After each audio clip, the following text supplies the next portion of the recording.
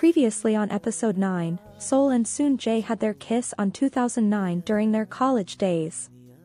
Sol was drunk and even told Soon Jae to just act as if he don't know her. She would rather want Soon Jae to forget her than die in their future. It was been revealed previously that because Soon Jae was always saving her, and even the reason why the taxi driver was jailed, he becomes the next target and the driver wants to get rid of him. What happened in the future was not an accident.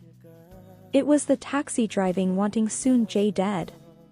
And because of that, Sol wants to make sure that she will save Soon Jae and keep him safe.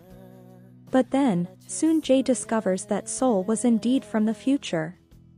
After getting drunk, she sang the sudden shower song and Soon Jae didn't let anyone hear that song yet.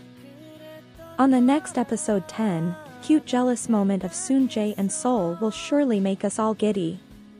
Soon Jae was so jealous upon seeing Sol and Taesung interaction.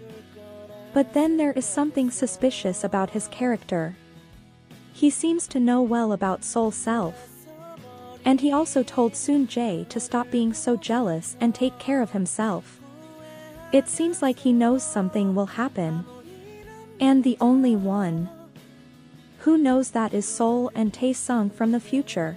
But then it's not only him who feels jealous, because Sol, while looking at Soon Jae's classmate who is trying to get close to him, was so jealous by the sight.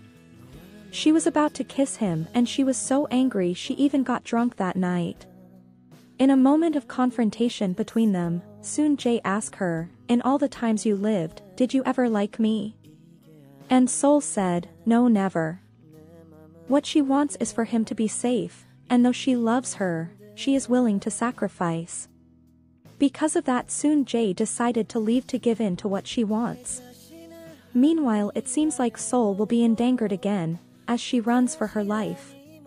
But then, like any of her lifetime, he still saves her. Thank you for watching, guys. See you on my next upload.